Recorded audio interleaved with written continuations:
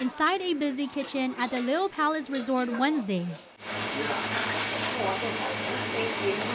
Two worlds colliding for a special culinary exchange. Guam Community College culinary students and high school students from Japan cooking up delicious local dishes. Honori Yamazaki, Haruka Miyajima, and Dana Akuzawa are from Seta Agriculture and Forestry High School.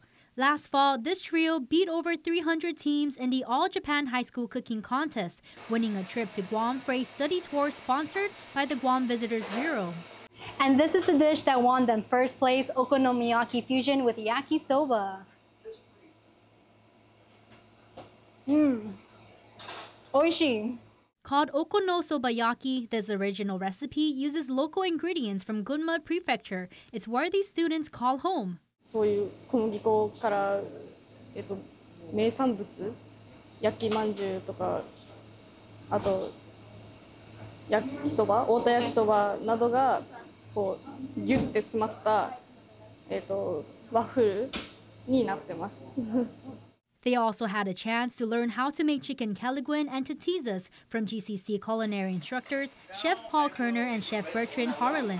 It's very popular for fiestas. It's usually at the beginning of the table or for the fiesta table. When you see the coconut tree, they all green. That is where it comes from. The chefs giving a demonstration. You have to be careful when you're using coconut. And do it by hand, of course. And a taste of island cuisine they won't forget. 日本ではあまり食べられない味だったので、新鮮でとても美味しかったです。As GCC student Allison Sablon puts it, despite the language barrier, it's an exciting exchange where both schools get to try something new. I'm excited to try their food because we prepped for them the other day and seeing them go through the process of what they're making for us today. So I'm excited to try their dishes. The excitement evident as everyone digs in, enjoying the fruits of their labor. Matsuki Hirayama, KUAM News.